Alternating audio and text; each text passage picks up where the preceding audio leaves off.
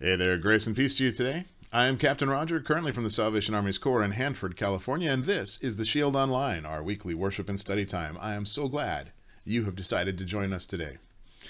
We're looking at some instructions that Jesus gave to the people following him early in his earthly ministry back in the day. These weren't just some ideas that he liked or which he thought would make good t-shirt slogans. They are a description of what living in the kingdom of God is like. An explanation of the stages that people seeking to live the way God created them to will go through as they work as his agents in the world. These are directions for us to follow and learn to integrate into our lives. And we have seen so far, as we've looked at these, that they are, let me put it this way. They are absolutely not the way that things are done. And that was true then, as Jesus preached to people who lived as part of a worldly empire where status and honor were decided by wealth and social standing. And the same is true now, a time when we gauge a person's worldly value using exactly those same criteria. Jesus brings it home to us that God doesn't care one whit about the cash we flash or the clicks we get. The Lord built people to live and love and grow together in community, and anything that erodes that community should just not be done. As we have gone through these, one at a time, I have tried to make sure that each lesson we are learning stands on its own. But that's not really how the Beatitudes work. They definitely build on top of one another. And today's is really the very top of the pile. There is one more blessing we're going to talk about after this one, but it's kind of stepping back and giving us a big picture view of all that came before, whereas today's blessing is one that really calls us to lean on all of God's promises as we put it into action. All right, you say, I'll bite. Which beatitude is this again? Aha, we are in Matthew chapter 5 at verse 10, Matthew 5:10. And today, as most days, I am using the New International Version, 2011 edition, for my translation that I'm going to read from. If you have a different translation, your words may be different, but the meaning behind them should still be the same. I use the NIV because I don't have to nitpick it as often as I do some of the others.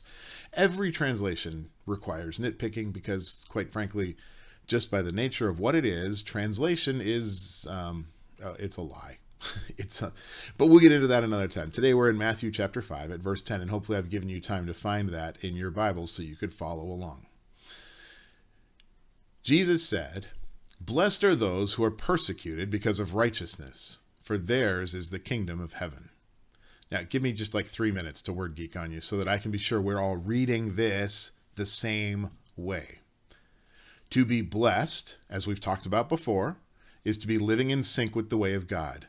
It's not a bonus check or an extra helping of whipped cream on your Sunday. Those things are nice, and sometimes people do try to swap the word happy in for the word blessed, but the original word from the original language is about an objective thing that's happening.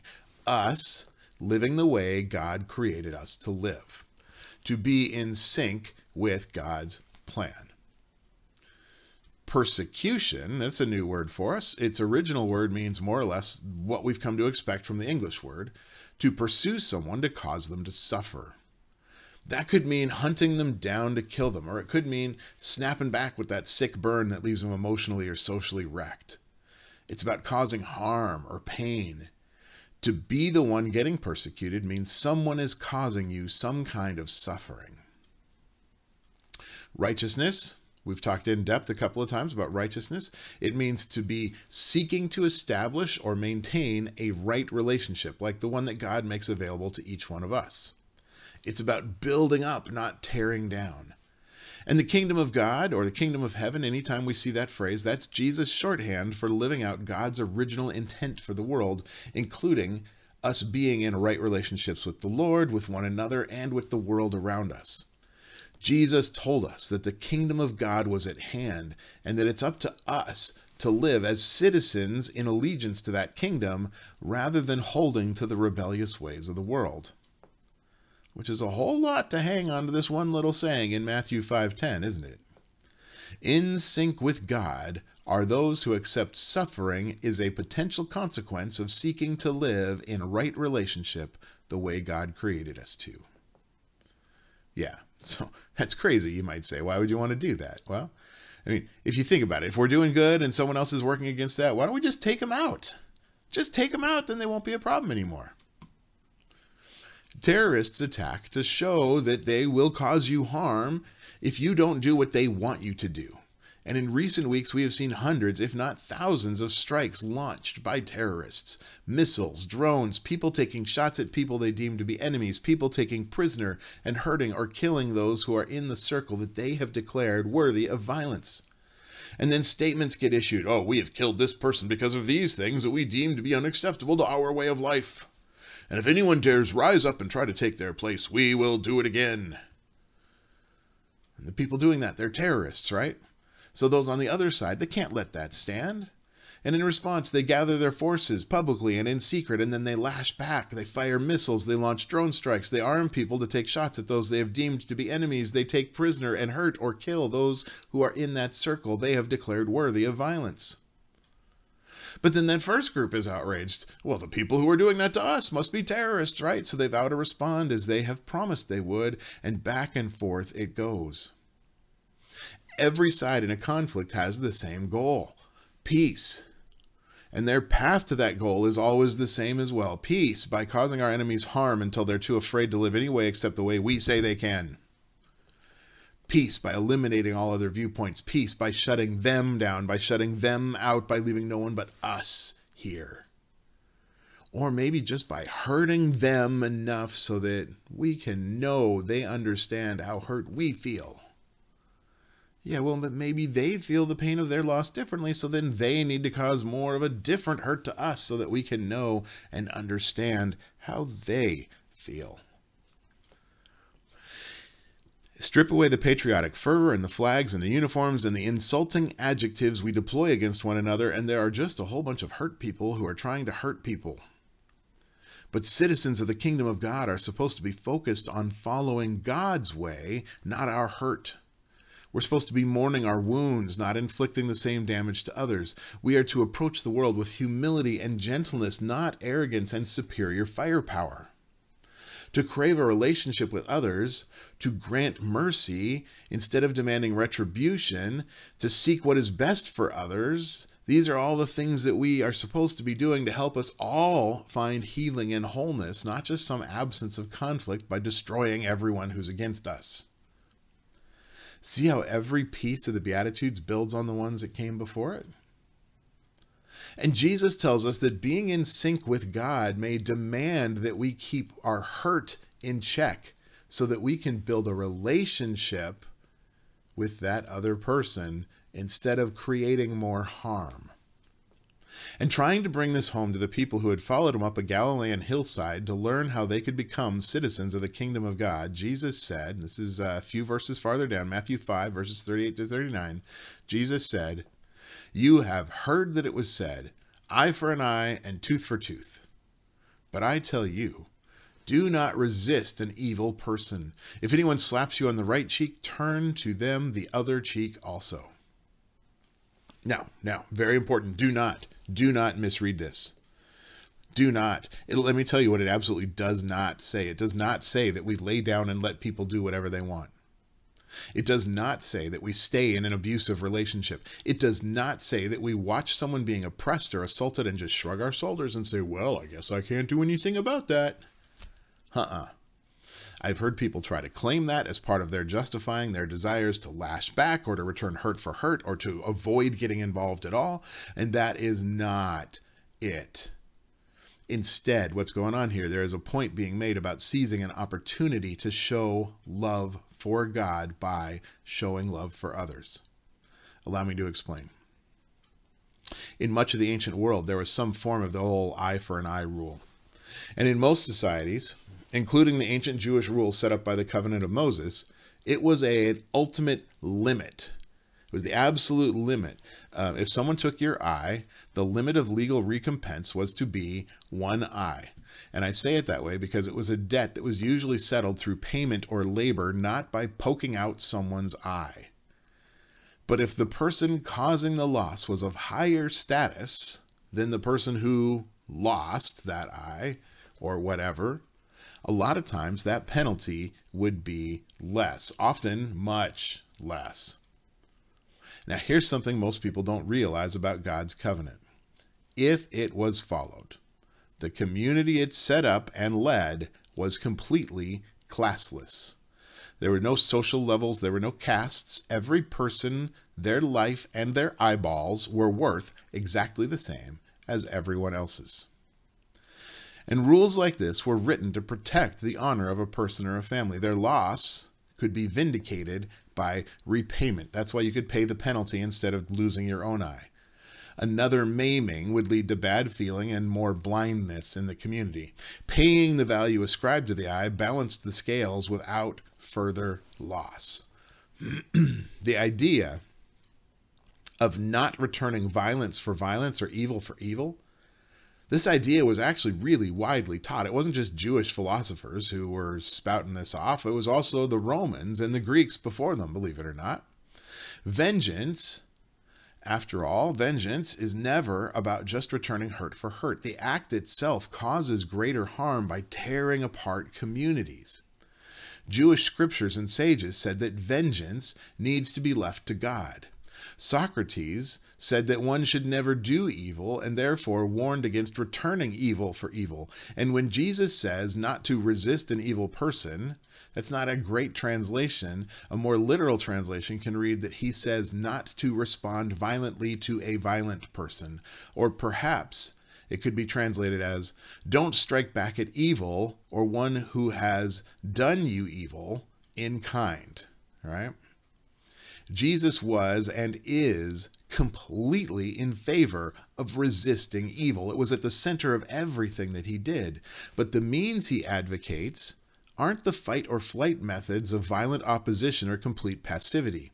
Instead, he calls people to what Walter Wink referred to as militant nonviolence. The Reverend Dr. Wink is also known for pointing out to his students that Jesus abhors both passivity and violence as responses to evil. Now, in the first century, you could insult or dishonor someone by slapping them with your right hand. This was something done to put someone in their place, because if you struck a peer that way, it would incur a sizable fine. To strike a peer with your fist, was going to cost you a shekel.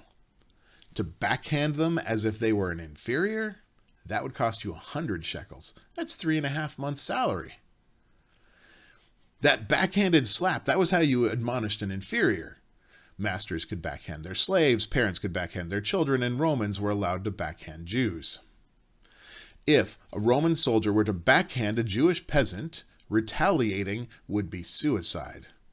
The normal response to this kind of offense is to cower and submit to the attacker. So what would Jesus' advice to turn the other cheek accomplish? Well, it sounds weird in our culture, but in theirs, it says something to the effect of, try again. You have failed to demean or humiliate me. I am every bit your equal. And how can the one striking respond to that? If you've turned the other side of your face, they can't backhand you again because your nose is in the way and your left cheek really can't be hit at the angle that you're leaving them. And they can't hit you with a fist because that acknowledges you as an equal, which is the opposite of what the original slap was supposed to convey. And they can't hit you left-handed because your left hand was only used for unclean actions, and that would convey a message that your assault is something unclean. So if you're that soldier, you're going to be confused. What do you do? I mean, you're all flustered. You could order that peasant to be flogged, but they've already made their point. They've shown you that they're a human person with dignity and worth, and you don't own them and you can't control them, and they do not submit to your rule. You're just beating them if you have them flogged for that. Turning the other cheek isn't cowering or giving in. It is actually an act of defiance. Look at verse 40. Jesus goes on, he says, if anyone wants to sue you and take your shirt, hand over your coat as well. Or your outer garment. In this case, it's translated as your shirt. Your outer garment was generally used as collateral for a loan. According to Deuteronomy 24, if you took that pledge of a cloak or outer garment from someone who was poor, you needed to give it back at sundown each night so they would be able to stay warm as they sleep. Someone being poor enough to be taken to court for the claimant to get whatever assets they have left was a pretty common scenario in Jesus' day. They would be stripped of their lands, their goods, and even the last thing they had of value, their robe, their outer garment. And Jesus says, look, once they've taken all that, you should give them your shorts too. In those days, the shame of seeing someone standing around in the all together was on the person who saw or caused that nakedness. So this is a way to push back, declaring the creditor to be someone who would rather see someone destitute and naked than give up a penny of their own wealth. Wink says, in effect, Jesus is sponsoring clowning. He's using the absurd to point out injustice rather than allowing it to just happen quietly. And this brings up one of my favorite Talmudic sayings that illustrates the very same point. If your neighbor calls you an ass, put a saddle on your back. I love that. Bishop Desmond Tutu, he was walking up a narrow sidewalk in South Africa one day, and he encountered a large white man who apparently didn't want to share space with a black man. "Get off the sidewalk," the man barked. "I don't make way for gorillas." So the bishop stepped off the sidewalk and made a sweeping gesture towards the way the man was traveling. He said, I do." Rather than giving in to injustice or responding with violence, Jesus encourages his followers to find a creative response. Which brings us to this interesting picture that he presents. Look at verse 41. "If anyone forces you to go 1 mile, go with them 2 miles. The Romans gave sweeping rights to their soldiers to keep subject populations in check. Soldiers could enter your home and demand a place to sleep. They could tell you to make them a meal or pack them some food. And they could stop any person at any time and make them carry the heavy pack of armor and gear each legionnaire had with them for a full Roman mile. The oppressed people of subject nations were treated as inferior. They were laborers, they were slaves and pack animals, nothing more. The loss of the time and the work that they had to do meant nothing. They just had to carry that guy's gear. And so Jesus tells them, don't stop. Keep going. Carry that burden for that soldier twice as far as they could force you to. Craig Keener says that going the extra mile is not only a case of submitting to unjust demands, but also of exceeding them. It's showing love to one's oppressor, although one's associates may wrongly view this love as collaboration with the enemy occupation. It's bending over backwards to show that one loves and takes no offense. Think of this another way. What if that soldier came to your home demanding a meal, and you treated him as an honored guest instead of an enemy? As if he was family or a beloved friend, instead of allowing yourself to be demeaned or thinking of the experience of feeding that soldier as oppression? What if you thought of it as an opportunity? The next thing Jesus says is, give to the one who asks you and do not turn away from the one who wants to borrow from you. Again, what he's doing, he's counseling his followers to hold their belongings loosely. Anything we have ultimately belongs to God, and we are to trust in his provision, right? Trust in his provision. Sorry, I got lights going across my face, That's a whole different sermon, trusting in God. But think about how that fits here. Isn't most of the violence that we see and share in our world related to people who are demanding more for themselves? If we lived simply, keeping only what is enough, would that be terrible or would it be a blessing? What more would we be able to use to show others that they're worthy of care regardless of how they're trying to treat us? If you remember that the headings that publishers put into our Bibles are not part of the original text, you'll realize that Jesus didn't stop at this verse. Most Bibles have that heading right there that makes you go, okay, I should stop. But you know what? Don't stop. Keep reading. He goes right from talking about how to respond to others to this, verse 43. You've heard it said, love your neighbor and hate your enemy. But I tell you, love your enemies and pray for those who persecute you, that you might be children of your Father in heaven. He causes his sun to rise on the evil and the good and sends rain on the righteous and the unrighteous. Being part of the kingdom of God, being part of following the way of Jesus, means our goal needs to be more than responding to our enemies by not fighting them or killing them. We should love them and pray for them even when they treat us in ways other than we would like them to. God sends the greatest blessings of life, the sun and the rain, two components we all need to live. He sends those on everyone. It doesn't matter if they're evil. It doesn't matter if they aren't working to build a healing, supporting relationship with us. God still gives them his best. And this is what we are called to do. Well, why? Why would we put time and energy into caring for those who don't care for us? Keep going. Verse 46. If you love those who love you, what reward will you get? Are not even the tax collectors doing that? And if you greet only your own people, what are you doing any more than others? Don't even the pagans do that? Be perfect, therefore, as your heavenly Father is perfect. We give our best because God always gives his best. We need to love others because God loves them. The perpetrator wants you to be a victim. As a citizen of the kingdom of God, no human being can make you do that. Your value does not come from their opinion. It comes from God. Your security doesn't come from your ability to strike at them. It comes from God. Your ability to live a comfortable life doesn't come from wealth. It comes from God. Everything that you value, everything that you hope for, everything that will give you joy and fulfillment and peace comes from God.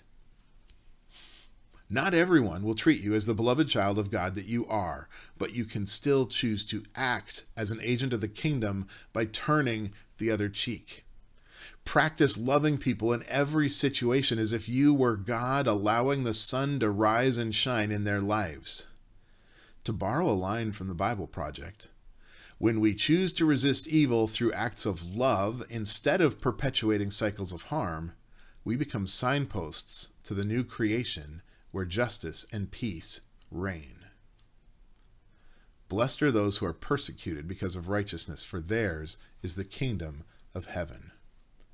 Remember that violence cannot create justice or build relationships.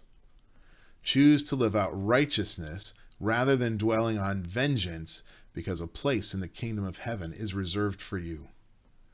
And hopefully, if they accept it, there is a place reserved for those enemies as well. Amen. Hey, whoever you are, wherever you are, whatever circumstance or situation you think you've gotten yourself into, remember, you have nothing to fear.